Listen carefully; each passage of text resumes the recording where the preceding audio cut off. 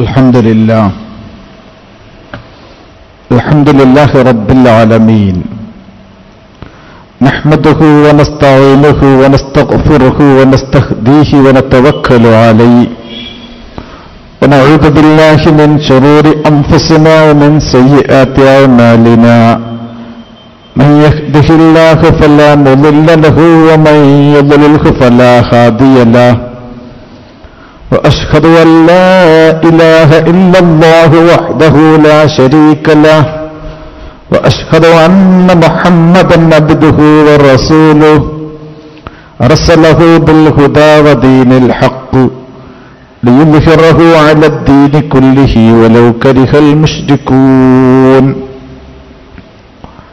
اللهم صل على محمد وعلى آل محمد كما صليت على إبراهيم وعلى آل إبراهيم اللهم بارك على محمد وعلى آل محمد كما باركت على إبراهيم وعلى آل إبراهيم في العالمين إنك حميد مجيد أما بعد فإن خير الحديث كتاب الله وخير الهدي هدي محمد صلى الله عليه وسلم وشر الأمور محدثاتها وكل محدثة بدعة وكل بدعة ضلالة وكل ضلالة في النار فيا أيها الإخوة المؤمنة أوصيكم وإياي أولا بتقوى الله والتمسك بشريعة الله والحياة في سبيل الله. أعوذ بالله من الشيطان الرجيم.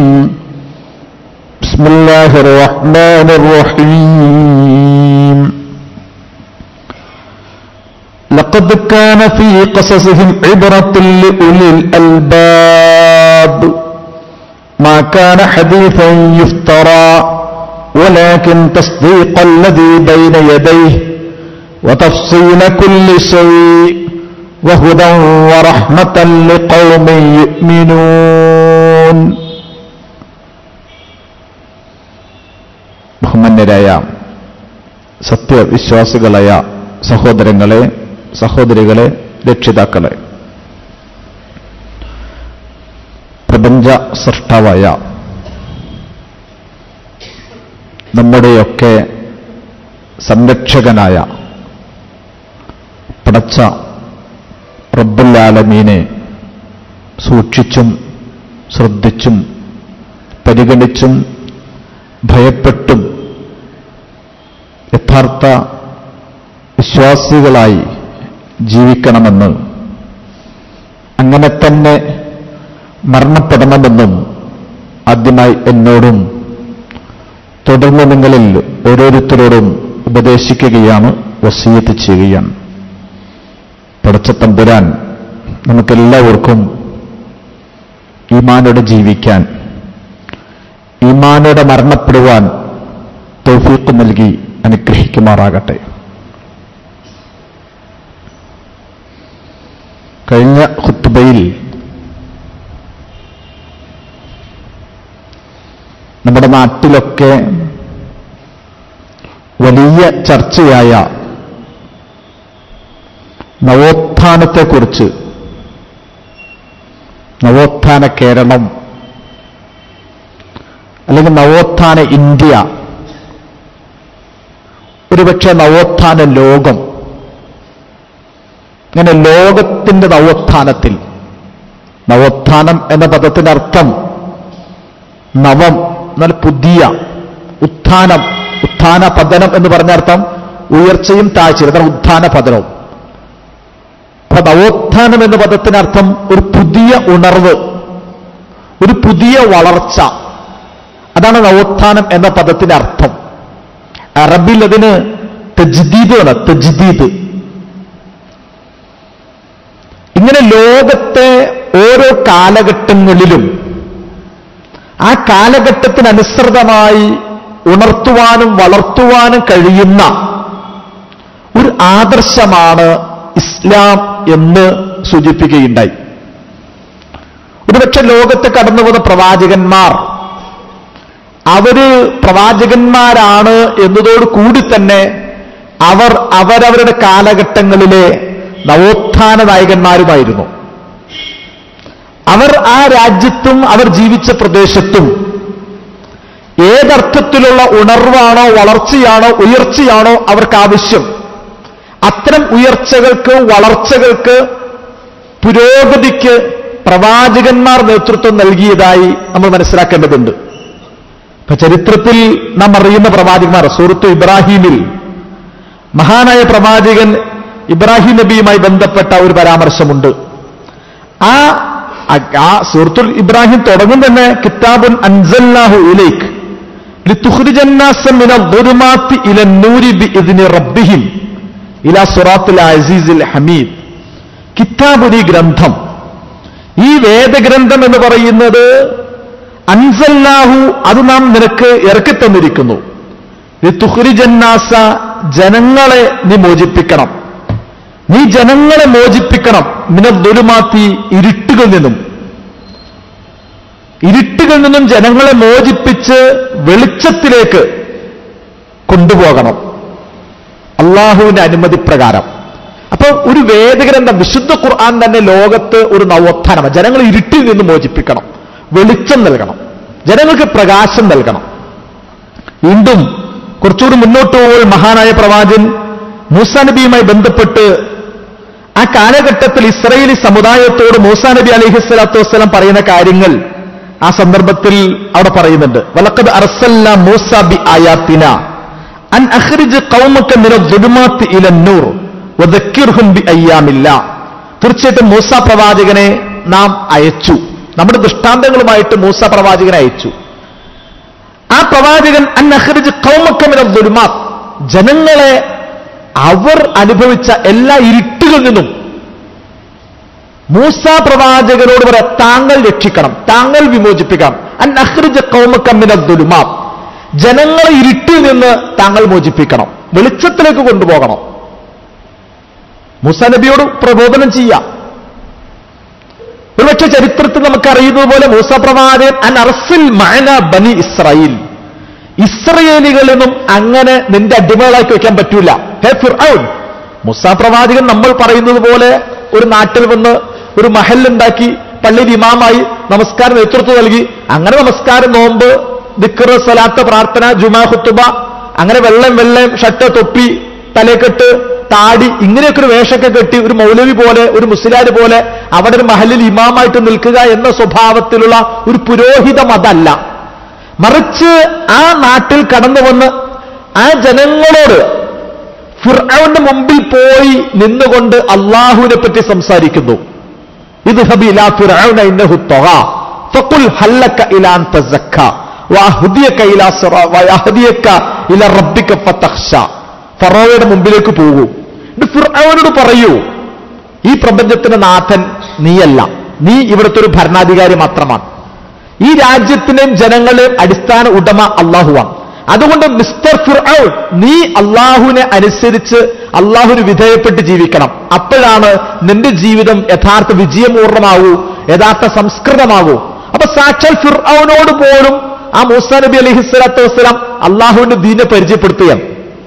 അടുത്തത് അൻ അർസിൽ മല ബൈന ബനി ഇസ്രായേൽ, നിന്റെ അടിമകളാക്കി വത്തിൽക നിഅമത്തുൻ തമന്നുഹ അലയ്യ അൻ അബ്ബത ബനി ഇസ്രായേൽ, നീ നാട്ടിൽ അടിമകളാക്കി കൊണ്ടു നടക്കുന്ന ഇസ്രായേലികളുണ്ടല്ലോ, നിന്റെ ദാസന്മാരെ കൊണ്ടു നടക്കുന്ന ഇസ്രായേലികളുണ്ടല്ലോ, അവരെ ഒന്നും നീ അങ്ങനെ വലാ തുഅദ്ദിബുഹും, അവരെ ശിക്ഷിക്കാൻ പാടില്ല. വഅർസിൽ മഅന ബനി ഇസ്രായേൽ, ഇസ്രായേലി മക്കളെ എന്റെ കൂടെ അയക്കണം, ഞാൻ അള്ളാഹുവിന്റെ പ്രവാചകനാ, ഞാനാണ് ഈ രാജ്യത്തെ മനുഷ്യരെ അവർ സന്മാർഗത്തിലേക്ക് നയിക്കാൻ, ശരിയായ വഴിയിലേക്ക് നയിക്കാൻ അവകാശം അർഹതയും അള്ളാഹുവിന്റെ പ്രവാചകനായ എനിക്കാണുള്ളത്. അതുകൊണ്ട് ഞാൻ മനുഷ്യരെ ശരിയായ വഴിയിലേക്ക് നയിക്കാം, നിനക്കത് കഴിയില്ല. ഇതാണ് സാക്ഷാൽ മൂസാ നബി അലൈഹിസ്സലാത്തു വസ്സലാം ഫറോവയുടെ മുമ്പിൽ പറഞ്ഞത്, ഇസ്രായേലികൾ പറഞ്ഞത്. ചരിത്രത്തിൽ മുഴുവൻ പ്രവാചകന്മാരും, ലോകത്തെ കടന്നു പോകുന്ന മുഴുവൻ പ്രവാചകന്മാരും അവരവരുടെ കാലഘട്ടങ്ങളിൽ, ഒരുപക്ഷെ നമുക്കറിയാലോ, ലോകത്ത് പ്രവാചകന്മാരെല്ലാവരും ഒരൊറ്റ മതം, ഒരൊറ്റ ആദർശ പറഞ്ഞത്. വമാ അർസൽനാ മിൻ ഖബ്ലിക മിർ റസൂലിൻ ഇല്ലാ നൂഹി ഇലൈഹി അന്നഹു ലാ ഇലാഹ ഇല്ലാ അന ഫഅബ്ദുൻ. ലോകത്ത് എല്ലാ പ്രവാചകന്മാരും വന്ന് പറഞ്ഞത് ലാ ഇലാഹ ഇല്ലല്ലാഹ് എന്നതാ, ഒരു മത, ഒരു ആദർശ, ഇസ്ലാമാ പറഞ്ഞത്. പക്ഷെ പ്രവാചകന്മാർ പറഞ്ഞ മതം അതത് കാലഘട്ടങ്ങളിൽ ആ സമൂഹത്തിന്റെ അവസ്ഥ എന്തോ, പ്രശ്നങ്ങളെന്തോ, അവിടുത്തെ ചർച്ചകളെന്തോ, അവിടുത്തെ ഇഷ്യൂകളെന്തോ, അതുമായി ബന്ധപ്പെട്ട് ഇടപെടുകയും സംസാരിക്കുകയും ആ വിഷയത്തിൽ ശരി, ആ വിഷയത്തിലെ നന്മ, ആ വിഷയത്തിലെ നീതി അതെന്താണെന്ന് പറയുകയും അങ്ങനെ ഓരോ കാലഘട്ടത്തിനനുസൃതമായി രാജ്യത്തെ ജനങ്ങളുടെ ജീവിത മേഖലകൾക്ക് നേതൃത്വം ഏറ്റെടുത്തുകൊണ്ട് അവരുടെ പ്രശ്നങ്ങളിൽ ശരിയായ വഴിയിലേക്ക് അവർ നയിക്കുക എന്നതായിരുന്നു പ്രവാചക പ്രബോധനം. അതാണ് തജ്ദീദ്, അതാണ് നവോത്ഥാനം. സന്ദർഭോചിതമായി സാഹചര്യങ്ങൾക്കനുസരിച്ച് ചുറ്റുവട്ടങ്ങൾക്കനുസരിച്ച് എന്താണോ അവിടെ പറയേണ്ടത്, എന്താണോ അവിടെ ചെയ്യേണ്ടത്, അങ്ങനെ സന്ദർഭത്തിനും സാഹചര്യങ്ങൾക്കും ചുറ്റുവട്ടങ്ങൾക്കും അനുസൃതമായി ജനങ്ങൾക്കാവശ്യമുള്ള ദൈവികമായ പാഠങ്ങൾ പഠിപ്പിക്കുക. ഇതാണ് യഥാർത്ഥ തജ്ദീദ് എന്ന് പറയുന്നത്, ഇതാണ് നവോത്ഥാനം എന്ന് പറയുന്നത്. ഇത് അതുകൊണ്ടാണ് മൂസാ പ്രവാചകൻ പറഞ്ഞ കാര്യങ്ങൾ, ഈ ഫറോവ, ഇസ്രയേലികൾ, അവരുടെ അടിമത്വം, അവർ സ്വാതന്ത്ര്യം, ഇതൊക്കെയാണ് മൂസാ നബിയുടെ പ്രബോധനത്തിൽ വരുന്നത്. ഇബ്രാഹിം നബിയുടെ പ്രബോധനത്തിൽ ഒരുപക്ഷെ വിഗ്രഹാരാധന, ആസർ, അതുപോലെ തന്നെ ആ ഇബ്രാഹിം നബിയുടെ ജനത, അതുപോലുള്ള കാര്യങ്ങളൊക്കെ ചേരുന്ന ചർച്ചകളാണ് ഇബ്രാഹിം നബിയുടെ ചരിത്രത്തിൽ കാണുന്നത്.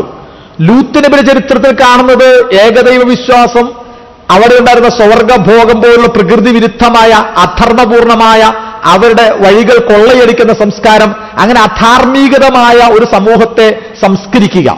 ഹൂദ്, സ്വാലിഹ് പോലുള്ള പ്രവാചകന്മാരുടെ കാലഘട്ടത്തിൽ ഏകദൈവ വിശ്വാസത്തെ പോലെ തന്നെ അവരുടെ അഹങ്കാരം, കെട്ടിടങ്ങൾ, ബിൽഡിങ്ങുകൾ, നിർമ്മാണങ്ങൾ, പാറകൾ തുറന്ന് പർവ്വതങ്ങൾ, എടുപ്പുകൾ ഉണ്ടാക്കി വലിയ കെട്ടിടങ്ങളും കൊട്ടാരങ്ങളും നിർമ്മിതികളുണ്ടാക്കി അഹങ്കരിക്കുന്ന ഒരു സംസ്കാരം. മഹാനായ ഈസാ നബിയുടെ കാലഘട്ടത്തിൽ റോമൻ സാമ്രാജ്യം ഒരു ഭാഗത്ത്, പുരോഹിതന്മാർ വേറൊരു ഭാഗത്ത്, പുരോഹിതന്മാരുടെ ചൂഷണങ്ങൾ വേറൊരു ഭാഗത്ത്, ഇതൊക്കെ കണ്ടുകൊണ്ട് അന്നത്തെ റോമൻ ഭരണകൂടങ്ങളോട്, പിലാത്തോസുമാരോട്, അതുപോലെ തന്നെ ജൂത റബ്ബിമാരോട് ഒക്കെ സംസാരിക്കുകയും സംവദിക്കുകയും അങ്ങനെ പുരോഹിതന്മാരെ അടിച്ചിറക്കുന്ന ഈസാ പ്രവാചകൻ. ഇങ്ങനെ ഓരോ കാലഘട്ടങ്ങളിലും പ്രവാചകന്മാർ അവരവരുടെ സമൂഹത്തിൽ നിലനിന്നിരുന്ന എന്തെല്ലാം ചീത്തത്വങ്ങളുണ്ടോ അതിനൊക്കെ ഒറ്റ മത, ഒറ്റ ആദർശ. പക്ഷെ ആദർശം എന്താണോ ആ നാട്ടിൽ, എന്താണോ പ്രദേശത്ത് നിലനിൽക്കുന്ന ദൈവവിരുദ്ധമായിട്ടുള്ള, പ്രവാചക വിരുദ്ധമായിട്ടുള്ള എന്തൊക്കെ കാര്യമുണ്ടോ അതിൽ നിന്നും യഥാർത്ഥ ദൈവത്തിന്റെ വഴിയിലേക്ക്, പ്രവാചകന്മാരുടെ വഴിയിലേക്ക് ജനങ്ങളെ ക്ഷണിക്കുന്ന പ്രവർത്തനം, ഇതിനാണ് തജ്ദീദ് എന്ന് പറയുന്നത്. ഈ അർത്ഥത്തിൽ ലോകത്തെ എല്ലാ കാലഘട്ടങ്ങളിലും ഇസ്ലാമിന്റെ നവോത്ഥാന നായകന്മാർ കടന്നു വന്നിട്ടുണ്ട്. ഇസ്ലാമിന്റെ നവോത്ഥാന നായകന്മാർ ഈ അർത്ഥത്തിൽ എല്ലാ കാലഘട്ടങ്ങളിലും കടന്നു വന്നിട്ടുണ്ട്. അപ്പൊ ആ അർത്ഥത്തിൽ ലോകത്ത് കടന്നു വന്ന പ്രവാചകന്മാരുടെ ചരിത്രം നമ്മെ സംബന്ധിച്ചിടത്തോളം ഓരോ കാലഘട്ടത്തിൽ നവോത്ഥാനമാണ്. അതിനുശേഷം ഓരോ കാലഘട്ടങ്ങളിലും, ഈ കാലഘട്ടങ്ങളിലും എല്ലാം തന്നെ കടന്നു വന്ന പ്രവാചകന്മാർക്ക് ശേഷമുള്ള സഹാബത്ത്, പിന്നീട് വന്ന മദ്ഹബുകൾ, പിന്നീട് വന്ന സൂഫി പണ്ഡിതന്മാർ, ഒരുപക്ഷെ ചില ത്വരീഖത്ത് പണ്ഡിതന്മാർ എന്നൊക്കെ പറയുന്നത് വരെയും, അതിനുശേഷം ഈ കാലഘട്ടത്തിൽ കാണപ്പെടുന്ന ഇസ്ലാമിക നവോത്ഥാന നായകന്മാർ എന്ന് പറയുന്ന ഉൾപ്പെടെയുള്ള ഇസ്ലാമിക പ്രസ്ഥാനങ്ങൾ ഉൾപ്പെടെയുള്ള സംവിധാനങ്ങളെല്ലാം ഓരോ കാലഘട്ടത്തിന്റെ സ്വഭാവം അനുസരിച്ചുകൊണ്ടുള്ള നവോത്ഥാന പ്രവർത്തനങ്ങളായിരുന്നു, നവോത്ഥാന പ്രസ്ഥാനങ്ങളായിരുന്നു. അതുകൊണ്ട് നമ്മുടെ ചരിത്രം എന്ന് പറയുന്നത് ഈ അർത്ഥത്തിൽ ഓരോ കാലഘട്ടങ്ങളിലെയും ഇസ്ലാമികമായ ഉണർവുകളെക്കുറിച്ചുള്ള ചരിത്രമാണ്. ആ അർത്ഥത്തിൽ നമ്മൾ ചരിത്രം പഠിക്കണം. പക്ഷെ ഇപ്പോൾ ഈ കാലഘട്ടത്തിൽ ഇത്ര നവോത്ഥാന ചരിത്രങ്ങളൊക്കെ വേറെ ചില വായനകളും പഠനങ്ങളും നടത്തിക്കൊണ്ടിരിക്കുകയാണ്. ആ വായനകളിലും പഠനങ്ങളിലും ഒക്കെ പലപ്പോഴും ഇസ്ലാമിക വിശ്വാസത്തെയും ഇസ്ലാമിക ദർശനങ്ങളെയും ഇസ്ലാമിക പണ്ഡിതന്മാരെയും മുസ്ലിം സമൂഹത്തെയും ഒക്കെ ഇപ്പോൾ അവതരിപ്പിക്കുന്നത് നേരെ തിരിച്ചാണ്. ലോകത്തെ ഭീകരന്മാരായ, തീവ്രവാദികളായ, പ്രശ്നക്കാരായ, കലാപകാരികളായ, കൊള്ളക്കാരായ, ബാർബേറിയൻസായ അങ്ങനെ ഏറ്റവും മോശപ്പെട്ട ചരിത്രം മുസ്ലിങ്ങളുടെ തലയിൽ വെച്ചിട്ട് ലോകത്തിന്റെ ഉയർത്തെഴുന്നേൽപ്പുകൾക്കും വളർച്ചയ്ക്കൊക്കെ പിന്നിൽ മുസ്ലിങ്ങൾക്ക് പങ്കില്ല, മറിച്ച് പങ്കെല്ലാം ഉള്ളത് ഞങ്ങൾക്കാണ് എന്ന രീതിയിലാണ് യൂറോപ്യൻ സമൂഹത്തിലും നമ്മുടെ ദേശീയ സമൂഹത്തിലും നമ്മുടെ കേരളീയ ചരിത്രത്തിലും എല്ലാം ഇന്ന് മുസ്ലിങ്ങളെ കുറിച്ച് ഒരുതരം അപരവൽക്കരിക്കുന്ന, മുസ്ലിങ്ങളെ ഒരു വിദ്വേഷ സംസ്കാരത്തോടുകൂടി പ്രതിനിധീകരിക്കുന്ന രീതിയിൽ ചരിത്രം എഴുതിക്കൊണ്ടിരിക്കുകയാണ്. ഈ ഒരു സന്ദർഭത്തിൽ നമുക്ക് നമ്മുടെ ചരിത്രം വായിക്കാനും പഠിക്കാനും കഴിയണം. ചരിത്രത്തെക്കുറിച്ച് നമ്മുടെ കേരളത്തിലെ തന്നെ ഒരു ചരിത്രകാരന്മാർ പറഞ്ഞത് ഒരു വാഹനത്തിന്റെ കണ്ണാടി പോലെയാണ് ചരിത്രം. ഒരു വാഹനത്തിന്റെ കണ്ണാടി പോലെയാണ്. ഒരു വാഹനം ഓടിക്കുന്ന ഡ്രൈവറെ സംബന്ധിച്ചിടത്തോളം ഒരേ സമയത്ത് വാഹനത്തെ മുന്നോട്ട് പോകണമെങ്കിൽ പിന്നിലേക്ക് നോക്കണം. മിറർ, ആ ഡ്രൈവറുടെ വലത് സൈഡിലും ഇടത് സൈഡിലൊക്കെയുള്ള മിററിലേക്ക് അങ്ങോട്ടും ഇങ്ങോട്ടും നോക്കിയിട്ട് മുന്നോട്ട് മാത്രം നോക്കിക്കൊണ്ട് ഒരാൾക്ക് വാഹനം ഓടിക്കാൻ കഴിയില്ല, പിന്നോട്ട് നോക്കണം. അങ്ങനെ ഒരേ സമയം മുന്നോട്ട് കുതിക്കണമെങ്കിൽ പിന്നോട്ട് നോക്കണം. നമ്മുടെ ചരിത്രം, നമ്മുടെ പ്രവാചകന്മാരുടെ ചരിത്രം, നമ്മുടെ സലഫുസാലിഹികളുടെ ചരിത്രം, അത് നോക്കി കണ്ടു അതിലേക്ക് വീക്ഷിച്ചുകൊണ്ടായിരിക്കണം നമ്മൾ ചരിത്രത്തെ മുന്നോട്ട് നയിക്കേണ്ടത്. ലഖദ് ബഅസ്നാ ഫീ കുല്ലി ഉമ്മത്തിർ റസൂല അൻ ഇഅ്ബുദുല്ലാഹ ഫജ്തനിബുത് താഗൂത്ത് ഫമിൻഹും മൻ ഹദല്ലാഹ് വമിൻഹും മൻ ഹഖത്ത് അലൈഹി ളലാല ഫസീറു ഫിൽ അർദ് ഫൻദുറു കൈഫ കാന ആഖിബത്തുൽ മുകദ്ദിബീൻ. ലോകത്തെ എല്ലാ സമൂഹങ്ങളിലും പ്രവാചകന്മാർ വന്നിട്ടുണ്ട്. അതിൽ ഒരു വിഭാഗം ആളുകൾ വിശ്വസിച്ച് പ്രവാചകന്മാരെ കൂടെ അണിചേർന്നിട്ടുണ്ട്. വേറൊരു വിഭാഗം പ്രവാചകന്മാരെ നിഷേധിച്ചിട്ടുണ്ട്. ഇങ്ങനെ പ്രവാചകന്മാരെ വിശ്വസിച്ച ഒരു സമൂഹം, പ്രവാചകന്മാരെ നിഷേധിച്ച വേറൊരു സമൂഹം. നിങ്ങൾ ഫസീറു ഫിൽ അർദ്, നിങ്ങൾ ഭൂമിയിലൂടെ പോകണം, നിങ്ങൾ സഞ്ചരിക്കണം. നിങ്ങൾ സൗദി അറേബ്യയിൽ പോകണം, നിങ്ങൾ ഈജിപ്തിൽ പോകണം, നിങ്ങൾ ജോർദാനിൽ പോകണം, നിങ്ങൾ ഫലസ്തീനിൽ പോകണം, നിങ്ങൾ ഇറാഖ് ഇറാന്റെ അതിർത്തികളിലൂടെ പോകണം. മെസോപ്പൊട്ടാമിയൻ, അസീറിയൻ, സുമേറിയൻ നാഗരികത നടന്ന മണ്ണിലൂടെ ഭൂമിയിലൂടെ പോകണം. അങ്ങനെ നിങ്ങൾ ചരിത്രത്തിൽ കഴിഞ്ഞുപോയ ഫറോവയുടെ ജഡം നിങ്ങൾ ഈജിപ്തിലെ കൈറോവേ മ്യൂസിയത്തിൽ കാണണം. ഫറോവയുടെ കാലഘട്ടങ്ങളിലുള്ള വലിയ വലിയ എടുപ്പുകൾ നിങ്ങൾ ലോകത്തെ ചരിത്രത്തിൽ കാണണം. ഇങ്ങനെ ഈജിപ്തിന്റെ മണ്ണിലൂടെ, ഫലസ്തീന്റെ മണ്ണിലൂടെ, മസ്ജിദ് അൽ അഖ്സയുടെ മണ്ണിലൂടെ, ഈസാ പ്രവാചക ചരിത്രത്തിലൂടെ, മൂസ പ്രവാചക ചരിത്രത്തിലൂടെ, ബാബിലോണിയുടെ ചരിത്രത്തിൽ ഇബ്രാഹിം നബി, ലൂത്ത് നബി, ഹൂദ് നബി, സാലിഹ് നബി, അസ്ഹാബുൽ കഹ്ഫ്, ഇങ്ങനെ ഒരുപാട് ചരിത്രങ്ങൾ കടന്നുപോയിട്ട് ഇപ്പൊ ഈ സൂറത്തുൽ കഹ്ഫിൽ തന്നെ അസ്ഹാബുൽ കഹ്ഫിന്റെ ചരിത്രമുണ്ട്, ദുൽഖർനൈനിയുടെ ചരിത്രമുണ്ട്, മൂസ ഖിളിർ ചരിത്രമുണ്ട്, അതുപോലെ എത്ര തോട്ടക്കാരുടെ ചരിത്രമുണ്ട്. ഇങ്ങനെ എത്രയോ ചരിത്രങ്ങൾ അള്ളാഹുവിന്റെ വേദഗ്രന്ഥം നമ്മെ പഠിപ്പിച്ചിട്ടുണ്ട്. സൗദിയുടെ സാക്ഷാൽ മുഹമ്മദ് മുസ്തഫ സല്ലല്ലാഹു അലൈഹി വസല്ലം ചരിത്രം, മക്കയുടെ ചരിത്രം, മദീനയുടെ ചരിത്രം, ഹിജറയുടെ ചരിത്രം, സൗർ ഗുഹയുടെ, ഹിറാ ഗുഹയുടെ, തായിഫിന്റെ, യർമൂക്കിന്റെ, മദീനയുടെ, ഉഹദിന്റെ, ഖന്തക്കിന്റെ, ഹുനൈനിന്റെ, ഈ രണഭൂമികളിലുള്ള ചരിത്രം ഇന്ന് ലോകത്ത് നമുക്ക് ഏതോ ഉട്ടോപ്യൻ കഥകളല്ലാട്ടെ ഇസ്ലാമിൻ്റെത്. ഇസ്ലാമിന്റെ കഥ എന്ന് കേൾക്കുമ്പോ എന്തൊക്കെയോ കഥകൾ, എന്തൊക്കെയോ മിത്തുകൾ, എന്തൊക്കെയോ ഊഹാപോഹങ്ങൾ, എന്തൊക്കെയോ സങ്കല്പങ്ങൾ. ആ സങ്കല്പങ്ങൾ, ഊഹാപോഹങ്ങളും മിത്തോളജികൾ ഇന്ന് ചരിത്രം അവതരിപ്പിച്ചുകൊണ്ടിരിക്കുക. അപ്പൊ നമ്മുടെയൊക്കെ ഇന്ത്യയില്, നമ്മുടെയൊക്കെ രാജ്യത്ത് ഇപ്പോൾ പുതിയ പുതിയ ചരിത്ര നിർമ്മാണ, നമ്മൾ സാധാരണ ചെരുപ്പ് നിർമ്മാണ ഫാക്ടറി എന്നൊക്കെ പറഞ്ഞ മാതിരി ബാഗ് നിർമ്മാണം, ചെരുപ്പ് നിർമ്മാണം എന്നൊക്കെ പറഞ്ഞ ചരിത്ര നിർമ്മാണ ഫാക്ടറികൾ നമ്മുടെ രാജ്യത്തുണ്ട്. ആ ചരിത്ര നിർമ്മാണ ഫാക്ടറികളിൽ തികഞ്ഞ സംഘപരിവാർ മനസ്സുള്ള ആളുകളെ തിരികെ കയറ്റിയിട്ട് അത്ര വർഗീയത മാത്രം, വർഗീയതയുടെ ഒരുതരം ചാണകം, തലച്ചോറില്ല, തലച്ചോറിന്റെ സ്ഥാനത്ത് വർഗീയതയുടെ ചാണകം മാത്രമുള്ള ആളുകളെ കുത്തിത്തിരികിയിട്ട് അവര് ചരിത്രം നിർമ്മിച്ചുകൊണ്ടിരിക്കുക. കേട്ടാൽ നമുക്ക് ചിരി വരുന്നതും തമാശ എന്ന് പറയാവുന്ന വിധത്തിൽ, തമാശ കഥകൾ എന്ന് പറയാവുന്ന വിധത്തിലുള്ള കഥകൾ ഇന്ന് ചരിത്രം എന്ന പേരിൽ മഹാരാഷ്ട്രയിലും മധ്യപ്രദേശിലും രാജസ്ഥാനിലും ഗുജറാത്തിലും ഒക്കെ പഠിപ്പിച്ചുകൊണ്ടിരിക്കുകയാണ്. അവരുടേതായ വിദ്യാഭ്യാസ ഏജൻസികളുണ്ട്. ചരിത്ര ഗവേഷണങ്ങൾ ഇതുവരെ സംഘപരിവാർ നടത്തിയിരുന്ന അന്ധവിശ്വാസ ചരിത്രങ്ങളെ ഇപ്പോൾ ദേശീയ ചരിത്രമാക്കി മാറ്റിയിരിക്കുക. NCERT, SCERT സംവിധാനങ്ങളിലൂടെയൊക്കെ ഇത്തരം ചരിത്രങ്ങൾ പോയിക്കൊണ്ടിരിക്കുകയാണ്. ആദ്യമായി TV കണ്ടുപിടിച്ചത് ആരാണ്? ആദ്യമായി ലൈവ് ടെലികാസ്റ്റ് ചെയ്തത് ആരാണ്? അത് പണ്ട് മഹാഭാരത യുദ്ധത്തിലായിരുന്നു. അത് ധൃതരാഷ്ട്രർ, കണ്ണറിയാത്ത ധൃതരാഷ്ട്രർക്ക് വേണ്ടി മഹാഭാരത യുദ്ധം നടക്കുന്ന ഭൂമിയിൽ നിന്ന് സഞ്ജയൻ എന്ന് പറയുന്നത് മഹാഭാരതത്തിൽ പങ്കെടുത്ത ഒരു കഥാപാത്രമാണ്. അദ്ദേഹം ധൃതരാഷ്ട്രർക്ക് യുദ്ധത്തിലെ വിവരങ്ങൾ തത്സമയം പറഞ്ഞു കൊടുത്തു. അപ്പോ ആദ്യമായി ലൈവ് ടെലികാസ്റ്റ് നടന്നത്, ആദ്യമായി TV ചാനൽ തുറന്നത്, ആദ്യമായി ടെലികാസ്റ്റ് ചെയ്ത മഹാഭാരത യുദ്ധത്തില് സഞ്ജയൻ അന്ധരായ ധൃതരാഷ്ട്രർക്ക് നൽകിയ വിവരമാണ് ആദ്യത്തെ ലൈവ് ടെലികാസ്റ്റ്. ഇങ്ങനെ നമുക്ക് ആദ്യമായി പുഷ്പക വിമാനമാണ് ആദ്യമായി വിമാനം കണ്ട് റൈച്ച സഹോദരന്മാരൊന്നുമല്ല, മറിച്ച് ഹനുമാനാണ്. ഹനുമാൻ തന്നെ അദ്ദേഹത്തിന്റെ മതവും ജാതിയും ഒക്കെ പറഞ്ഞുകൊണ്ടിരിക്കുകയാണ്. ഹനുമാനെ പോലുള്ള ഒരു വിഭാഗം, കുരങ്ങ് എന്ന് പറയുന്ന അതുമായി ബന്ധപ്പെട്ട ഒരുപാട് ചരിത്രങ്ങൾ. യഥാർത്ഥത്തിൽ ജന്തുലോകം എന്നൊക്കെ പറഞ്ഞ സാക്ഷാൽ ഈ കുറുക്കനെയും പുലിനെയും സിംഗാളും കടുവയും അങ്ങനെയൊക്കെ കുറെ കഥാപാത്രങ്ങൾ വെച്ചുകൊണ്ട് സാധാരണ എലി മായാവിയായി മാറുന്ന, അല്ലെങ്കിൽ ഡിങ്കനായി മാറുന്ന, കുരങ്ങനെ കബീഷാക്കുന്ന, ഇങ്ങനെയുള്ള കുറെ മായാവി ലുട്ടാപ്പി കബീഷ് കഥകൾ വായിക്കുന്നത് പോലെ, ജന്തുസ്ഥാൻ കഥകൾ എന്ന പേരിൽ പറയുന്നത് പോലെ ഇത്തരത്തിലുള്ള അന്ധവിശ്വാസങ്ങളെ എന്ന് വലിയ യൂണിവേഴ്സിറ്റി സ്വഭാവത്തിൽ UGC സ്കെയിലിൽ ശമ്പളം നൽകി NCERT-യിലൂടെയൊക്കെ പഠിപ്പിച്ച് പുതിയ തലമുറയെ ആ രീതിയിലുള്ള ഒരു ശാസ്ത്രം പഠിപ്പിച്ചുകൊണ്ടിരിക്കുകയാണ്.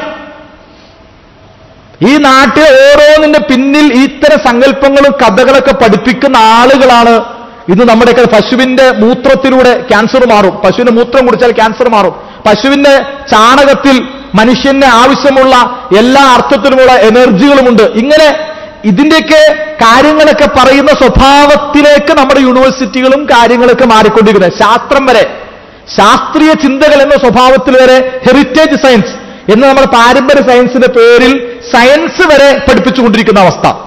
പള്ളികളെക്കുറിച്ച് ബാബരി മസ്ജിദ് ഏതായാലും രാമൻ ജനിച്ച ഭൂമി അവിടെ തന്നെയാണ് എന്ന സ്വഭാവത്തിൽ രാമജന്മത്തെ തൊട്ട് കാണിക്കുന്നു.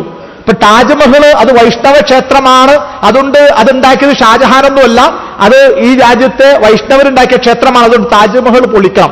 കുത്തുബ് മീനാർ എന്ന് പറയുന്നത് അത് സമുദ്രഗുപ്തൻ ഉണ്ടാക്കിയതാണ്, അതല്ലാതെ കിൽജി വംശമോ അല്ലെങ്കിൽ ഇവിടുത്തെ മംലൂക്കി വിഭാഗമോ കുത്തുബുദ്ദീൻ ഐബക്കൊന്നും ഉണ്ടാക്കിയതല്ല. ഇങ്ങനെ ചെങ്കോട്ടയുടെയും അതല്ലെങ്കിൽ കുത്തുബ് മീനാറിന്റെയും താജ്മഹലിന്റെയും ഇങ്ങനെ ഇവിടുത്തെ എല്ലാ ചരിത്രങ്ങളും, ഒരുപക്ഷെ ഏറ്റവും അവസാനം ഈ രാജ്യത്ത് മുസ്ലിങ്ങൾ സൃഷ്ടിച്ച നാഗരികതകൾ, അലഹാബാദ്, അഹമ്മദാബാദ്, മുസഫർ നഗർ, ഇങ്ങനെ തുടങ്ങുന്ന ഒരുപാട് മുസ്ലിം നാടുകളും നാഗരികതകളും ഈ നാടിന്റെ, ഒരുപക്ഷെ നിങ്ങൾ കാൺപൂരില്, നാഗ്പൂരില്, ലക്നൌവില്, ഝാൻസി ഇങ്ങനെയുള്ള ഉത്തരേന്ത്യൻ സംസ്ഥാനങ്ങളിലൊക്കെ ചെന്ന് നോക്കിക്കഴിഞ്ഞാൽ അവിടങ്ങളിലൊക്കെ കാണുന്ന വാസ്തു നിർമ്മാണം വരെയും ഒരർത്ഥത്തിലുള്ള മുസ്ലിം വാസ്തു നിർമ്മാണങ്ങളാണ്. നമ്മുടെ ഈ നാടിന്റെ നിർമ്മിതിയില്, ഈ നാടിനെ നിർമ്മിച്ചതിൽ, നാഗരികത സൃഷ്ടിച്ചതിൽ ഇവിടുത്തെ മുസ്ലിം ഭരണകൂടങ്ങൾക്ക് വലിയ പങ്കുണ്ട് ഈ നാടിന്റെ നിർമ്മിതിയില്. അപ്പൊ ഈ രൂപത്തിലുള്ള ചിത്രങ്ങളെല്ലാം ഏതോർത്ഥം തുടച്ചു നീക്കുന്ന ആ പേരൊക്കെ മാറ്റിക്കൊണ്ടിരിക്കുകയാണ്. അലഹാബാദ് പ്രയാഗ്രാജായി മാറിക്കൊണ്ടിരിക്കുന്നു, മുസഫർ നഗർ ലക്ഷ്മി നഗറായി മാറിക്കൊണ്ടിരിക്കുന്നു. അങ്ങനെ ഓരോ പേര്, അഹമ്മദാബാദ് പേര് മാറുന്നു.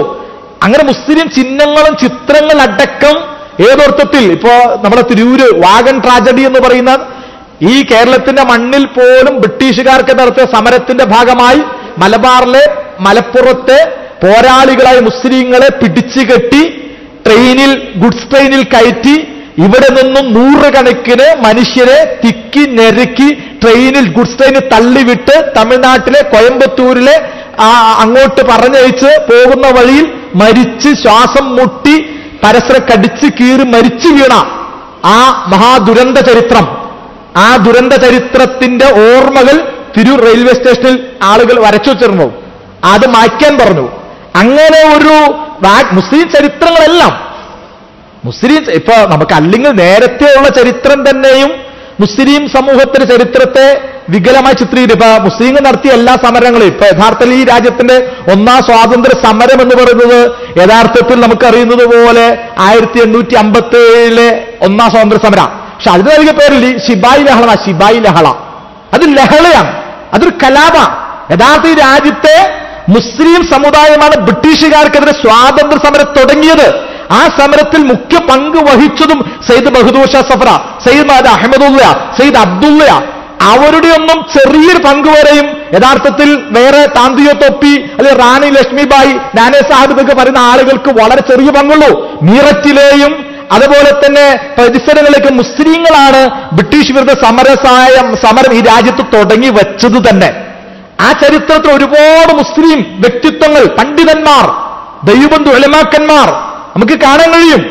പക്ഷെ അവരെയൊക്കെ തമസ്കരിച്ചുകൊണ്ട് ശിബായി ലഹള, ഇപ്പൊ മലപ്പുറത്ത് മലബാറിൽ, കേരളത്തിലെ മണ്ണിൽ ബ്രിട്ടീഷുകാർക്കെതിരെ ഏറ്റവും വലിയ സമരം എന്ന് പറയുന്നത് മലബാർ സമരമാണ്, മലബാർ പോരാട്ടമാണ്. പക്ഷെ അത് മലബാർ ലഹള ഹിന്ദു മുസ്ലിം ലഹളയായിട്ട് മലബാറിലെ പോരാട്ടത്തെ ചിത്രീകരിച്ചു. യഥാർത്ഥ ഹിന്ദു മുസ്ലിം പോരാട്ടമല്ല അവിടെ നടന്നത്.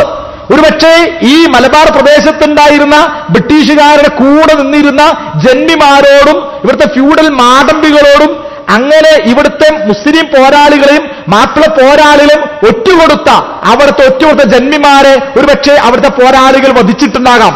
അതിനപ്പുറം മലബാറിന്റെ മണ്ണിൽ നടന്ന പോരാട്ടങ്ങൾ ഇന്നലെ ഞാൻ കഴിഞ്ഞ ഖുതുബയിൽ പറഞ്ഞതുപോലെ സാക്ഷാൽ പൊന്നാനിലെ സൈനുദ്ദീനുൽ മഖ്ദൂം തൊട്ട് വെളിയങ്കോട്ട് ഉമ്മർ ഖാളിയും അതുപോലെ തിരൂരങ്ങാടിലെ ആലി മുസ്ലിയാരും മമ്പുറത്തെ സയ്യിദലവി പൂക്കോയത്തങ്ങളും അതുപോലെ സയ്യിദലവി തങ്ങന്മാരെ ഉൾപ്പെടെയുള്ള ആളുകൾ സാക്ഷാൽ പോർച്ചുഗീസുകാർ മുതൽ ബ്രിട്ടീഷുകാർ വരെയുള്ള ആളുകളോട് വർഷങ്ങളോളം എതിരിട്ട് പോരാടിയത് യഥാർത്ഥത്തിൽ മലബാറിലെ പോരാളികളാണ്. അവരാണ് ടിപ്പു സുൽത്താൻ അതിന് മുമ്പിൽ നിന്ന ആളുകളാണ്. ടിപ്പു സുൽത്താൻ ഏറ്റവും മുമ്പിൽ നിന്ന ആളുകളാണ്. ആ Tipu മരിച്ചപ്പോഴാണ് from today India is hours, ഇന്ന് മുതൽ ഇന്ത്യ നമ്മുടേതാണ് ബ്രിട്ടീഷുകാർ നെഞ്ചത്ത് കൈവച്ചത് ടിപ്പു മരിച്ചപ്പോഴാണ്. അങ്ങനെ ടിപ്പു ഒരു കാരണവശാലും പിന്നോട്ട് പോകാൻ കഴിയാതെ പിന്നോട്ട് നിൽക്കാതെ നിന്ന ടിപ്പു സുൽത്താനാണ്. ആ ടിപ്പു സുൽത്താൻ മുതൽ മലബാറിലെ ചരിത്രങ്ങളൊക്കെ മലബാർ ലഹള, മാപ്പിള കലാപം, അത് ഹിന്ദുക്കൾക്കെതിരായിരുന്നു എന്ന രീതിയിലാണ് ചരിത്രത്തെ വായിച്ചുകൊണ്ടിരിക്കുന്നത്. ഇങ്ങനെ മുസ്ലിങ്ങൾ നടത്തിയ പോരാട്ടത്തെ ഒരു കലാപമായി ചിത്രീകരിക്കുക, അങ്ങനെയുള്ള രീതിയിൽ ലഹളയെ ചിത്രീകരിക്കുക, അവരെ ചരിത്രങ്ങളെ തമസ്കരിക്കുക, അവരെ നാടുകളുടെ പേരുകൾ മാറ്റുക, അവരെ സംഭാവനകളും സഹായങ്ങളും ഒക്കെ തമസ്കരിക്കുക. ഈ രാജ്യത്ത് മുസ്ലിങ്ങൾ വന്നുകൊണ്ടാണ് ഈ രാജ്യത്തെ ഹൈന്ദവ സംസ്കാരത്തെ തകർത്തത് എന്നാണ് ഇപ്പോൾ ഇവിടുത്തെ സവർണർ, ഇവിടുത്തെ ബ്രാഹ്മണിക്കൽ വിഭാഗം പറഞ്ഞുകൊണ്ടിരിക്കുന്നത്. ശരിയാണ്, ഈ രാജ്യത്ത് യഥാർത്ഥ ബ്രാഹ്മണിക്കൽ സംസ്കാരത്തെ വെല്ലുവിളിച്ചതിൽ ഇസ്ലാമിന് വലിയ പങ്കുണ്ട്. ഇവിടുത്തെ ബ്രാഹ്മണിക്കൽ സംസ്കാരത്തെ, ഇവിടെ എഴുതാനും വായിക്കാനും പഠിക്കാനൊക്കെ സ്വാതന്ത്ര്യം ബ്രാഹ്മണന്മാർക്ക് മാത്രമേ ഉണ്ടായിരുന്നുള്ളൂ. ഇവിടുത്തെ ശൂദ്രനും പിന്നാക്കക്കാരനും എഴുതുകയോ വായിക്കാനും ചെവി ഈയ മുരുക്കി ഒഴിക്കണമെന്ന് പറഞ്ഞിരുന്നു. അങ്ങനെ വായിക്കാനോ പഠിക്കാനോ സ്വാതന്ത്ര്യമില്ലാതിരുന്നവർക്ക് ഈ പൊന്നാനിയിലെ സൈനുദ്ദീൻ മഖ്ദൂം ദർസ് തുടങ്ങിയപ്പോൾ ദർസ് പള്ളി, മുസ്ലിങ്ങളുടെ പള്ളിയുടെ പേര് മസ്ജിദുൽ ജാമിഅ ആണ്. മസ്ജിദുൽ ജുമാ പള്ളി, ജുമാസ്കരിക്കുന്ന പള്ളി എന്നല്ല, മസ്ജിദുൽ ജാമിഅ എന്ന് പറഞ്ഞാൽ ജാമിഅ യൂണിവേഴ്സിറ്റി എന്ന പത്രർത്ഥം. ജാമിഅ, അതിൽ ജാമിഅ ലോകത്തെ മുസ്ലിങ്ങൾ സാക്ഷാൽ ജാമിഅത്തുൽ അസ്ഹർ മുതൽ തൂനിസ്, ടുണീഷ്യയിലെ ജാമിഅത്തു സൈത്തൂന മുതൽ നമ്മുടെ പൊന്നാനിയിലെ ദർസും ഉൾപ്പെടെയുള്ള പള്ളി ദർസുകൾ വരെ ഒരു വിദ്യാലയമായിരുന്നു. ഒരു ദേവാലയം, വിദ്യാലയം, ആതുരാലയം. ഈ സങ്കല്പക മുസ്ലിങ്ങളുടെ സങ്കല്പം ഇസ്ലാമിക സങ്കല്പമായിരുന്നു. അതൊന്ന് ലോകത്തെ ക്രൈസ്തവരൊക്കെ ആ സങ്കല്പം, ദേവാലയവും വിദ്യാലയവും അതുപോലെ തന്നെ ആതുരാലയം ഒരൊറ്റ കുടക്കീഴിൽ ഒരു കുരിശ് വെച്ച് പള്ളി, തൊട്ടപ്പുറത്ത് ഹോസ്പിറ്റൽ, തൊട്ടപ്പുറത്ത് സ്കൂള്. ഇന്നത് ക്രൈസ്തവ സമൂഹമൊക്കെ വളരെ മനോഹരമായി നടപ്പിലാക്കുന്നുണ്ട്. ലോകത്ത് സാക്ഷാൽ മദീനത്തെ പള്ളി എന്ന് പറയുന്നത് അതൊരു പള്ളി, നിസ്കരിക്കാൻ മാത്രമുള്ള പള്ളിയായിരുന്നില്ല. ആ പള്ളിയിലാണ് ആളുകൾ വന്ന് താമസിച്ചത്. കിടക്കാൻ സ്ഥലമില്ലാത്തവർ താമസിച്ചിരുന്ന സ്ഥലം അവിടെയാ. ദൂരെ നിന്ന് വന്ന് പഠിക്കുന്ന ആളുകൾ പഠിച്ചത് അഹ്ലുസുഫ പഠിച്ചിരുന്നത് സ്ഥലം അവിടെയാ.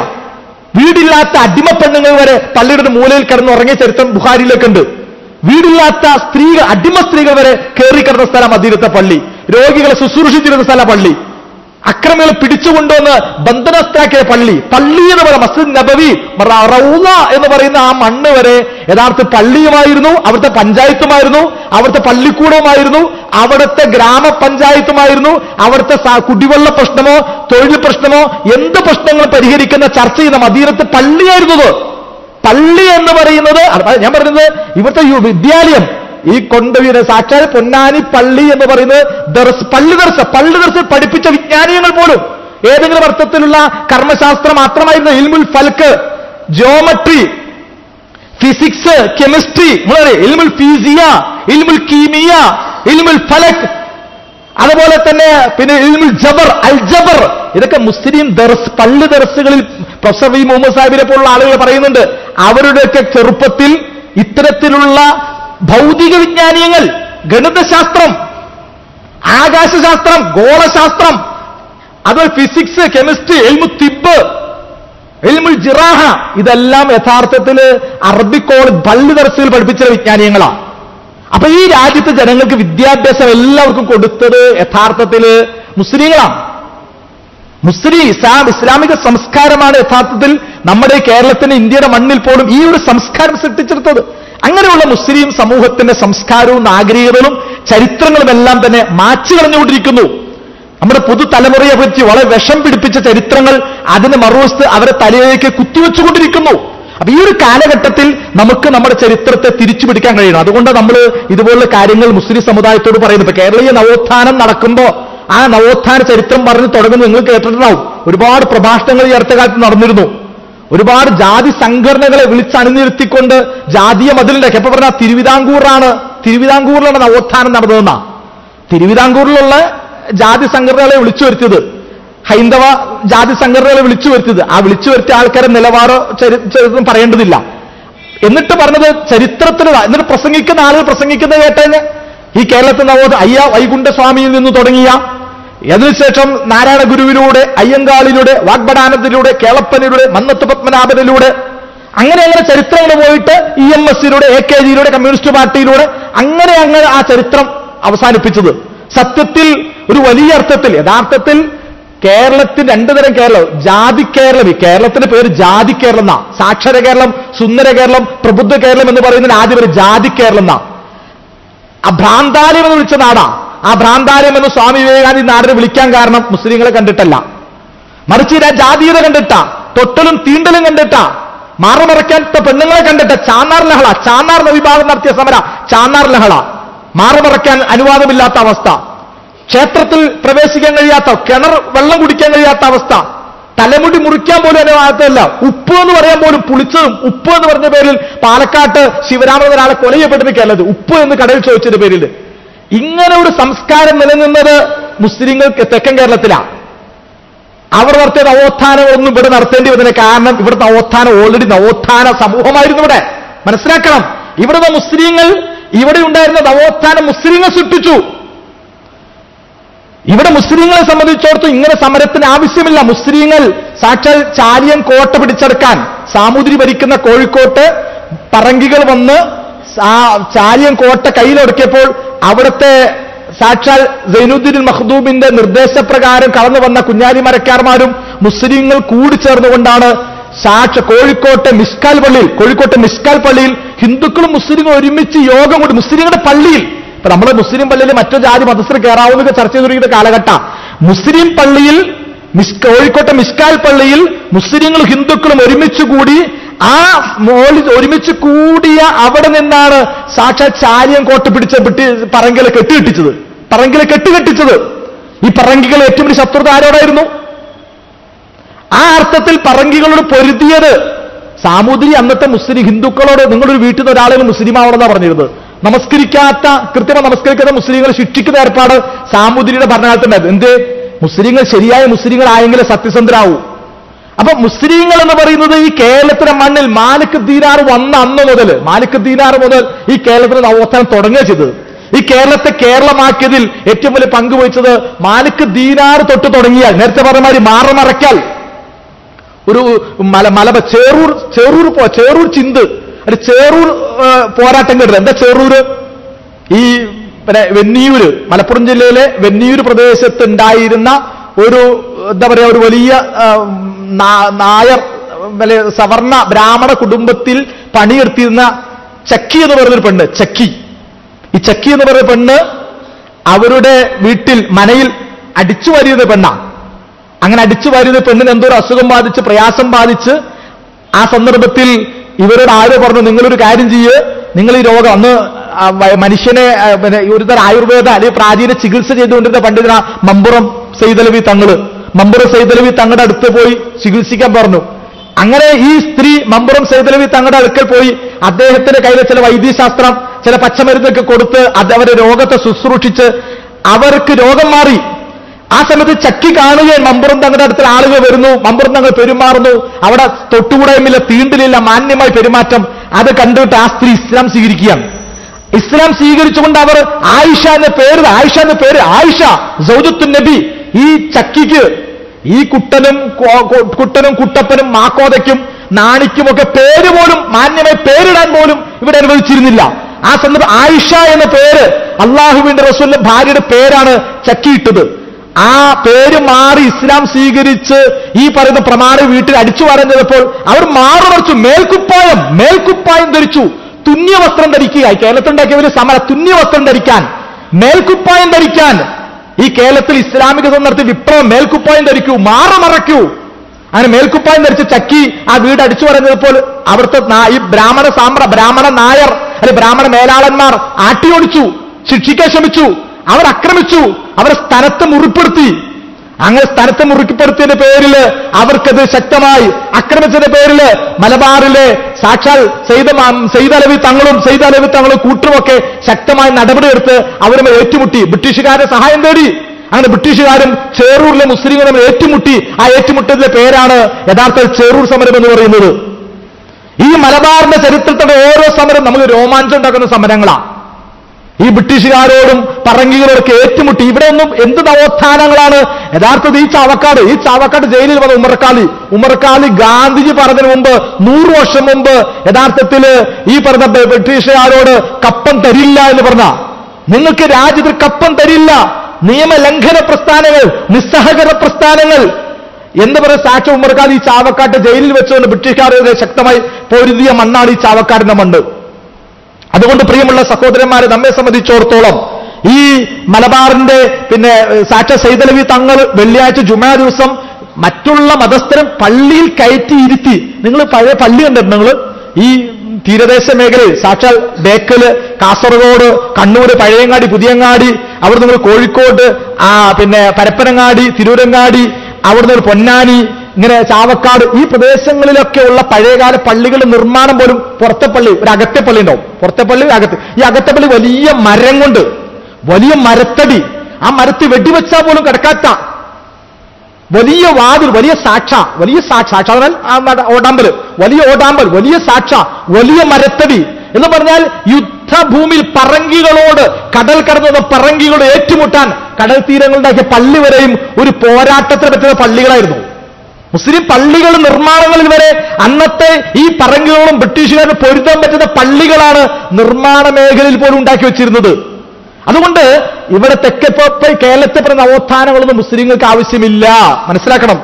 മുസ്ലിങ്ങളുടെ പെണ്ണുങ്ങൾക്ക് മാറുമറയ്ക്കാൻ സ്വാതന്ത്ര്യം വേണ്ടി വന്നില്ല, മാറുമറച്ചവരാണ് മുസ്ലിങ്ങൾ. തൊട്ടുകൂടായ്മ തീണ്ടൽ മുസ്ലിങ്ങൾക്ക് ആവശ്യം വന്നില്ല. മുസ്ലിങ്ങൾക്കിടയിൽ എല്ലാവരും മനുഷ്യരാണ്. ഞാൻ കഴിഞ്ഞ ഖുത്ബയിൽ പറഞ്ഞല്ലോ, സാക്ഷാൽ പാണ്ടിക്കാട് 100 കണക്കിന് ഏക്കർ ഭൂമിയിലേക്ക് പറയരെയും പുലരെയും വിളിച്ചു വരുത്തി ഭൂമിയിലേക്കൊക്കെ പണിയെടുത്ത് വരുന്ന എല്ലാവർക്കും ഒരേ പന്തലിൽ മുസ്ലിങ്ങളും ഹിന്ദുക്കളും വലിയവരും എല്ലാവരും ഒരുമിച്ച് ഭക്ഷണം കഴിച്ച് പന്തി ഭോജനം സഹോദരയപ്പ ചെറയിൽ നടപ്പിലാക്കുന്നതിന് മുമ്പ് പാണ്ടിക്കാട് സാക്ഷാൽ എന്താ പറയുക വാരികുന്നത്ത് കുഞ്ഞഹമ്മദ് ഹാജി നടപ്പിലാക്കിയിട്ടുണ്ട്. സാക്ഷാൽ തിരൂരങ്ങാടി ആലി മുസ്ലിയാര് ആ രാജ്യത്ത് പ്രഖ്യാപനം ഉണ്ടായിരുന്നു. ഇവിടെ വലിയവരും താഴ്ന്നവരൊന്നുമില്ല, ഇവിടെ സവർണരും അവർണരൊന്നുമില്ല, എല്ലാവരും ഒന്നുപോലെ എന്ന് തിരൂരങ്ങാടി ആലി മുസ്ലിയാർ. ഈ കേരളത്തെ ഏറ്റവും കൂടുതൽ മലപ്പുറം ജില്ല ഭൂരിപക്ഷം മുസ്ലിങ്ങൾ ആയതെന്തുകൊണ്ടാ? ഇസ്ലാമിന്റെ ഇത്ര സംസ്കാരം. ഞാൻ പറയുന്നത് ഇപ്പോൾ ഇവിടെ പ്രസംഗിച്ച് കാണിച്ചു തന്ന നവോത്ഥാനമൊക്കെ ഇസ്ലാമിനകത്തുണ്ട്. ഇസ്ലാം എന്ന് പറയുന്ന നവോത്ഥാന പ്രസ്ഥാനമാണ്. ഇസ്ലാമിനുള്ളിലേക്ക് ഒരു നവോത്ഥാനവും വേണ്ടി വന്നിട്ടില്ല. പെൺകുട്ടികളെ ആദരിക്കുന്നതിൽ, അനാഥകളെ ബഹുമാനിക്കുന്നതിൽ, മണ്ണിൽ പണിയെടുക്കുന്ന ഭൂമി കൊടുത്തത് ടിപ്പു സുൽത്താനാ. ഭൂപരിഷ്കരണം ആദ്യമായി ഭൂമി കൊടുത്തത് ടിപ്പു സുൽത്താനാ. അവിടുന്ന് പിന്നെ ഭൂപരിഷ്കരണം ഉണ്ടാവുന്നത്. അതുകൊണ്ട് തെക്കൻ കേരളത്തിൽ തിരുവിതാംകൂർ നടന്നു എന്ന് പറയുന്ന ഈ അർത്ഥത്തിലുള്ള മുഴുവൻ നവോത്ഥാനങ്ങളും ഇസ്ലാമിന്റെ ശക്തിയിലും കരുത്തിലുമൊക്കെ ഈ മലബാറിൽ നടന്നിട്ടുണ്ട്. പക്ഷെ അതൊന്നും പറയാൻ തയ്യാറില്ല ആരും. അതിവിടെ പറയാൻ എല്ലാവരും മറച്ചു വെക്കുകയാണ്. ഇത് ഇന്ത്യയുടെ ചരിത്രത്തിലുണ്ട്, ഇന്ത്യയുടെ സ്വാതന്ത്ര്യ സമരത്തിലുണ്ട്, ഇന്ത്യയിൽ ഉണ്ടായ സാമൂഹ്യ മുന്നേറ്റം, ഫത്തേപൂർ സിക്രി, ഡൽഹി, കുത്തുബ് മീനാർ, ഈ നാടിന്റെ തെരുവിൽ മനുഷ്യർക്ക് മനുഷ്യനാകാൻ പറ്റിയത്, ജാതി കോമരങ്ങളെ കെട്ടിക്കെട്ടിച്ചതില് ബ്രാഹ്മണ്യത്തെ ചോദ്യം ചെയ്തതിൽ ഏറ്റവും വലിയ പങ്കുവഹിച്ചത് ഈ ദേശീയ തലത്തിൽ ഇസ്ലാമാ, ഈ കേരളത്തിന്റെ മണ്ണിൽ ഇസ്ലാമാ. ഇപ്പോൾ നടക്കുന്ന നവോത്ഥാനത്തിന്റെ പേരിൽ പറയുന്ന മുഴുവൻ വിപ്ലവ ശ്രമങ്ങളിലും ഇസ്ലാമിന് വലിയ പങ്കുണ്ട്, ഇസ്ലാമിക സംസ്കാരത്തിന് വലിയ പങ്കുണ്ട്. അതുകൊണ്ട് നമ്മെ സംബന്ധിച്ചിടത്തോളം ഈ ചരിത്രമൊക്കെ നമ്മൾ പഠിക്കണം. ബ്രിട്ടീഷുകാർ ഈ 1857 സ്വാതന്ത്ര്യ സമരത്തിന്റെ പശ്ചാത്തലത്തിൽ ഒരു കമ്മിറ്റി വെച്ചു. ആരാണ് ഇതിന് പിന്നിൽ, എന്താണ് ഇതിന് പിന്നിൽ? അവർ പറഞ്ഞു ഇത് മുസ്ലിങ്ങളാണ് പിന്നിൽ. അവർ ജിഹാദി സങ്കല്പം, ആ ജിഹാദി സങ്കല്പമാണ് അവർക്ക്. അതുകൊണ്ട് ബ്രിട്ടീഷുകാർ ഉൾക്കൊള്ളാൻ തയ്യാറല്ല. അവിടെ നിന്നാണ് മുസ്ലിങ്ങളെ ടാർഗറ്റ് ചെയ്തുകൊണ്ട് ഒരു കള്ളപ്രവാചകനെ പോലെ സൃഷ്ടിച്ചു. അതാണ് മിർസ ഗുലാം അഹമ്മദ് ഖാദിയാനി. പാകിസ്ഥാനിലെ സിയാൽകോട്ടിലെ ഒരു കോടതിയിൽ ഗുമസ്തനായിരുന്നു. അയാളെ കൊണ്ടുവന്ന് പ്രവാചകനാക്കി. എന്നിട്ട് അയാൾ മതം ഉണ്ടാക്കി. അതൊരു ഖാദിയാനി പ്രവാചകൻ. ഇസ്ലാമിനെ ദുർബലപ്പെടുത്താൻ വേണ്ടി അയാൾ ലോകത്ത് ആദ്യമായി പ്രഖ്യാപിച്ചത്, ഇതാ ലോകത്ത് ഞാനൊരു പ്രവാചകനാണ്, ലോകത്ത് ജിഹാദ് ഇനി മുതൽ ഇല്ലട്ടോ, ജിഹാദ് തീർന്നു, ജിഹാദ് അവസാനിച്ചു. അത് മുസ്ലിങ്ങൾ ജിഹാദി ബോധം എന്ന് പറയുന്നത് അതായത് ഒരു കീഴടങ്ങി കൊടുക്കുക. ഏതെങ്കിലും സവർണനെ കാണുമ്പോൾ, ഏതെങ്കിലും മേലാളനെ കാണുമ്പോൾ, ഏതെങ്കിലും അധികാരികളെ കാണുമ്പോൾ, ഏത് സമ്പന്നനെ കാണുമ്പോൾ അവർ ഓച്ചാനിച്ച് നിൽക്കുക എന്നത് മുസ്ലിം ഇന്നും സാധ്യമല്ല. നമ്മൾ റുക്കൂ ചെയ്യില്ല, നമ്മൾ നിങ്ങളെ കുനിയില്ല എന്ന് പറയാൻ കാരണം ഇങ്ങനെ റുക്കൂ ചെയ്യില്ല, അല്ലെങ്കിൽ ഇങ്ങനെ സുജൂദ് ചെയ്യില്ല. ഇപ്പോഴൊരാൾ അഭിനന്ദിക്കുക ഇങ്ങനെ കൈ കൊടുക്കാന്നല്ലാതെ, ഒരു മനുഷ്യനെ കൈ കൊടുക്കാന്നല്ലാതെ ഇങ്ങനെ തല കുരിച്ചിട്ട് ഏതെങ്കിലും മുതലാളിയുടെ സവർണൻ അങ്ങനെ ഇസ്ലാം മുസ്ലിമിന് കാണിക്കാനല്ല. അന്നർക്ക് ഓല അനസ്തു ഇല്ല, ഞങ്ങൾക്ക് അള്ളാഹുവിന് മുമ്പിലല്ലാതെ സുജൂദോ റുക്കോ ചെയ്യാൻ പറ്റൂല. അതിന്റെ അർത്ഥം അങ്ങനെ ഒരുതരം എരപ്പാളിയാകാൻ ഒരു മുസ്ലിമിന് ഇപ്പോഴും കഴിയില്ല. ഒരു എരപ്പാളിയാകാൻ ഏമാനെ എന്നൊരാൾ വിളിക്കാൻ നമുക്ക് കഴിയില്ല. അങ്ങനെ വിളിക്കരുത് എന്ന് പറഞ്ഞത് ആദ്യമായി ഈ മണ്ണിൽ ഏമാനെ എന്ന് വിളിക്കരുത്. നിങ്ങൾ സവർണൻ അവന് കുഴി കുഴിച്ചിട്ട് കിട്ടുന്ന എച്ചിന് നിങ്ങൾ ഭുജിക്കരുത്. തമ്പ്രാൻ എന്ന് പറയരുത്. തമ്പ്രാൻ അല്ലാഹു തമ്പ്രാൻ, അത് തമ്പ്രാൻ എന്ന് പറയരുത്. തമ്പ്രാൻ എന്ന് പറയരുത്, പാലൽ കഞ്ഞി കുടിക്കരുത് എന്നൊക്കെ പറഞ്ഞ സംസ്കാരം മുസ്ലിങ്ങൾ ഈ നാട്ടിൽ നൽകിയിട്ടുണ്ട്. നിങ്ങൾ റാൻ എന്ന് പറയരുത്, അങ്ങുന്ന് എന്ന് പറയരുത്, കനിയണമെന്ന് പറയരുത്. അത്തരം ഭാഷ സവർണ ഭാഷ. ഇവിടെ നമ്പൂതിരിയെ മനുഷ്യനാക്കുക എന്ന് പറഞ്ഞ ഒരു പുസ്തകം, നമ്പൂതിരിയെ മനുഷ്യനാക്കുക, മുസ്ലിമിനെ മനുഷ്യനാക്കുക എന്ന അവസ്ഥ ഇവിടെ വന്നിട്ടില്ല. മനസ്സിലായില്ല? നമ്പൂതിരിയെ മനുഷ്യനാക്കുക, വീട്ടിൽ പട്ടത്തിരിപ്പാട്, നമ്പൂതിരിയെ മനുഷ്യനാക്കുക. ഇവർ ക്ഷേത്രപ്രവേശിച്ച് ക്ഷേത്രത്തിൽ കയറാൻ ഇവർക്ക് സ്വാതന്ത്ര്യം കിട്ടാൻ തന്നെ കാരണം മുസ്ലിങ്ങളാ. വൈക്കം സത്യാഗ്രഹം നടന്നു. എന്താ സത്യാഗ്രഹം? ക്ഷേത്രത്തിൽ ഈഴവർ തൊട്ട് താഴോട്ടുള്ള ആളുകൾക്ക് കയറാൻ വേണ്ടിയിട്ടല്ല, ക്ഷേത്രത്തിന് പുറത്തുള്ള റോട്ടിൽ കൂടെ നടക്കാം. പട്ടിക്ക് നടക്കാം, പട്ടികജാതിക്കാരൻ നടക്കാൻ പാടില്ല. പട്ടിക്ക് നടക്കാം, പട്ടികജാതിക്കാരൻ നടക്കാൻ പറ്റൂല, ഈഴവന് നടക്കാൻ പറ്റൂല. ആ സന്ദർഭത്തിലാണ് AICC യോഗത്തിലേക്ക് അന്നത്തെ SNDP പ്രസിഡന്റ് TK മാധവൻ ഒരു പേപ്പർ കൊണ്ടുവന്നിട്ട് അവിടെ അനുമതി ചോദിക്കും. ഗാന്ധിജി ഒരു നിഷേധിക്കുക. അന്ന് മൗലാന മുഹമ്മദ് അലി പറഞ്ഞു, മൗലാന ഷൗക്കത്ത് അലി പറഞ്ഞു, നിങ്ങൾ അവർക്ക് ക്ഷേത്രത്തിൽ പ്രവേശിക്കാൻ അനുവാദം കൊടുക്കുന്നില്ലെങ്കിൽ ഞങ്ങൾ അവർ ഇസ്ലാമിലേക്ക് കൊണ്ടുപോകും, ഞങ്ങൾ തുറക്കും ഞങ്ങളുടെ പള്ളിവാതിലുകൾ.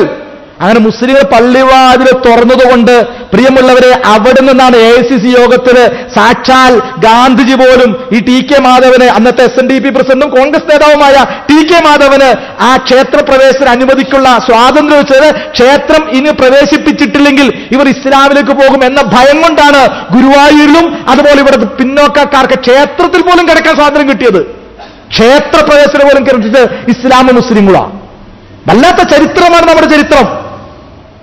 നമ്മൾ നമ്മുടെ ആദർശത്തെ, നമ്മുടെ വിശ്വാസത്തെ പഠിക്കണം. അതുകൊണ്ട് നമുക്ക് വേറൊരു കൊടിയുടെ കീഴിൽ ഒരു നവോത്ഥാനത്തിന് ആവശ്യമില്ല. നമുക്ക് നമ്മുടെ വിശ്വാസം, നമ്മുടെ ആദർശം തന്നെ ഇവർ പറഞ്ഞ നവോത്ഥാനത്തെക്കാൾ വലിയ നവോത്ഥാനമാണ് ഇസ്ലാമിന് അകത്തുള്ളത്. ഇസ്ലാമിന്റെ നിയമങ്ങൾ, ഇസ്ലാമിന്റെ ചിന്തകൾ, ഇസ്ലാമിന്റെ ഓരോ നിയമങ്ങളും, ഇസ്ലാമിന്റെ എല്ലാ നിയമങ്ങളും.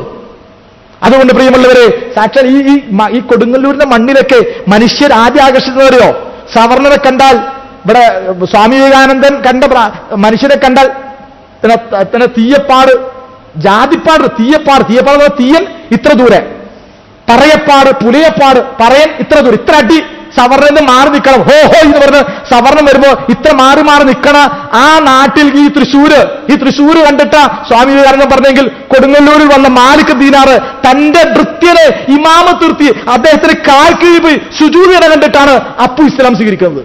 ഈ കൊടുങ്ങല്ലൂർ വന്ന ആദ്യത്തെ മുസ്ലിം സമ്പന്നനായ മുസ്ലിം കച്ചവടക്കാരനായ മാലിക് ദീന നമസ്കരിക്കുക. ഇമാമുക്കനാരാ? അദ്ദേഹത്തിന്റെ ഭൃത്യൻ, അദ്ദേഹത്തിന്റെ കടയിലെ തൊഴിലാളി ഭൃത്യൻ ഇമാമുക്ക. ആ ഇമാമിന്റെ കീഴില് മമുമായിട്ട് ഈ വലിയ മനുഷ്യൻ നിസ്കരിക്കുന്ന ചിത്രം കണ്ടിട്ടാണ് ജനങ്ങൾ ഞെട്ടിപ്പോയത്. അവരുടെ കണ്ടാൽ മാറ്റി നിർത്തുന്ന ഒരു സമൂഹത്തിൽ, അവരുടെ ക്ഷേത്രത്തിൽ കയറ്റാത്ത അവസ്ഥയിൽ ഒരു വൃത്തിന്റെ പിന്നിൽ നമസ്കരിക്കുന്ന മുസ്ലിം സമ്പന്നനെ കണ്ടിട്ടാണ് കൊടുങ്ങല്ലൂരിന്റെ മണ്ണില് ഇസ്ലാമിനെ മനുഷ്യർ കണ്ട്. ഞാൻ പറയും, ഇതൊക്കെ ഇസ്ലാം, ഇതൊക്കെ അള്ളാന്റെ ദീന്. ഇത് വലിയ സംഭവമാണ്. ഇത് ലോക ചരിത്രത്തോടെ നമുക്ക് ഇങ്ങനെ പറയാനുണ്ട്, ഇന്ത്യൻ ചരിത്രത്തോടെ നമുക്ക് പറയാനുണ്ട്, ഇന്ത്യൻ സ്വാതന്ത്ര്യ സമരത്തെക്കുറിച്ച് നമുക്ക് പറയാനുണ്ട്, ഈ രാജ്യത്ത് കേരളത്തിന്റെ നവോത്ഥാനത്തെക്കുറിച്ച് നമുക്ക് പറയാനുണ്ട്. ഈ നവോത്ഥാന ചരിത്രത്തിൽ ഇസ്ലാമിനോളം പങ്ക്. ആ പങ്ക് കേരളത്തിന്റെ മണ്ണിൽ ആദ്യമായി നവോത്ഥാന കലപ്പയുമായി കേരളം ഉഴുതുമറിച്ചത്, ഈ കേരളം ഉഴുതുമറിച്ചത് ഏതാ ടിപ്പു സുൽത്താന. അവന്റെ ആന്തോളനത്തിൽ ഈ നാട്ടിലുണ്ടായ മാറ്റങ്ങൾ ഏറ്റവും കൂടുതൽ. അതുകൊണ്ട് ആ ചരിത്രത്തെ നമ്മൾ അങ്ങനെ ഒറ്റവാക്കി പറഞ്ഞു തീർക്കാൻ പറ്റാത്തതുകൊണ്ടാണ് കഴിഞ്ഞ ഖുത്ബയിൽ പറഞ്ഞ കുറച്ച് കാര്യങ്ങൾ കൂടി ചേർത്ത് വീണ്ടും ഒരു ആവർത്തനം വന്നിട്ടുണ്ട്. പക്ഷെ അത് കുറച്ചുകൂടി എനിക്ക് പറയണം തോന്നിയതുകൊണ്ടാണ് അതിന് വേറെ ചില ഭാഗങ്ങൾ കൂടി ചേർത്ത് വെച്ച് ചില കാര്യങ്ങൾ പറഞ്ഞത്. അല്ലാഹു സുബ്ഹാനഹു വതആല നമ്മെല്ലാവരും അനുഗ്രഹിക്കുമാറാകട്ടെ. പഠിച്ചവൻ നമുക്കൊക്കെ ഈമാനോടുകൂടി ജീവിക്കാൻ, നമ്മുടെ വിശ്വാസം, നമ്മുടെ ദീനിന്റെ മാർഗത്തിൽ ആ ദീനിന്റെ മൂല്യങ്ങൾ ഉയർത്തി ജീവിക്കാനും മരിക്കാനും അല്ലാഹു തൗഫീഖ് നൽകി അനുഗ്രഹിക്കുമാറാകട്ടെ. ഞാൻ പറഞ്ഞു, നവോത്ഥാനത്തിന് നമ്മുടെ ആദർശം തന്നെ സമ്പന്നമാണ്. നമുക്ക് വേറൊരു പ്രത്യയശാസ്ത്രത്തിന് ആവശ്യമില്ല, വേറൊരു ദർശനത്തിന് കൊടിയിൽ ഈ രാജ്യത്തെ സമൂഹത്തെ മാറ്റിമറിക്കാനുള്ള സമരത്തിന് ആവശ്യം. നമ്മുടെ മതം, നമ്മുടെ വിശ്വാസം, നമ്മുടെ ദീന് അത് ഈ നാടിന്റെ സാമൂഹികതയ്ക്ക്, ഈ നാടിന്റെ പുരോഗതിക്ക്, ഈ നാടിന്റെ മതസൗഹാർദ്ദത്തിന്, ഈ നാടിന്റെ മാനവ വികാസത്തിന്, നമ്മുടെ വിശ്വാസത്തിനും ആദർശത്തിനും സ്വയം കഴിവുണ്ട്, സ്വയം ശേഷിയുണ്ട് എന്ന് മുസ്ലിങ്ങളെ നമ്മൾ മനസ്സിലാക്കുക. ഇസ്ലാമും മുസ്ലിങ്ങളും ഇസ്ലാമിക പ്രത്യയശാസ്ത്രം വെച്ചുകൊണ്ട് പ്രവർത്തിച്ചാൽ നമുക്ക് സമൂഹത്തിൽ പ്രവർത്തിക്കാൻ കഴിയില്ല എന്ന് ആരെങ്കിലും വിചാരിക്കുന്നുണ്ടെങ്കിൽ അവർ ഇസ്ലാമിനെ ഒന്നുകൂടി പഠിക്കുക. അല്ലാഹു അനുഗ്രഹിക്കുമാറാകട്ടെ. വആഖിറു ദഅവാന അനിൽ ഹംദുലില്ലാഹി റബ്ബിൽ ആലമീൻ.